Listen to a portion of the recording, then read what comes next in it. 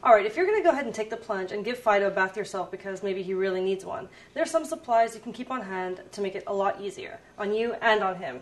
Now, I would first of all get a bin that will hold all your supplies and it will also fit underneath your bathroom sink or wherever you normally give Fido a bath. And here's some essentials that I keep on hand. First of all, get one of these, which is a shower head. This attaches to almost any standard size shower. It only takes a second or two to install. It comes with parts and everything. And it is really helpful when it comes to having to bend down and get all the hair and shampoo and things from underneath them and on their legs and paws and hindquarters and all that stuff. So that's very helpful. Secondly, you can get a little scrubby brush to get right into their skin and scrub the suds right in there and make sure they get all clean. There's a side for shorter hair breeds and longer hair breeds as well. Also, something I find very helpful and highly recommend are these, I guess I call them bathtub tethers. Yes, that's what the label calls them. And these are available at your local pet store, as are all these supplies. And these basically suction inside of the cup, and these, let's see, these things come out. And we'll link onto the end of your dog right here.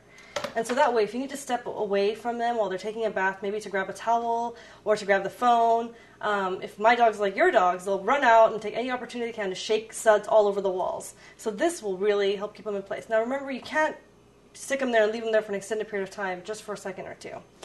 That's also very helpful. And while you're, giving them a bath, you can get these little toothbrushes, and you don't need to put any kind of definitely do not put any kind of toothpaste on there, but they sell some doggy paste, which makes it a little more palatable for them. You can just give their teeth a little scrub as well.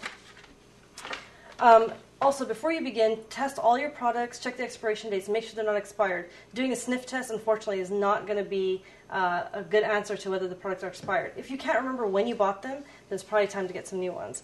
I get some ear cleaner, some shampoo. It'll all work really well. Also, when you're draining the water out of the tub, or right even before you begin your bath, just put this at the bottom to catch all the pet hair. It'll prevent clogs, especially if you have a long hair breed, and those can be really nasty to take out later.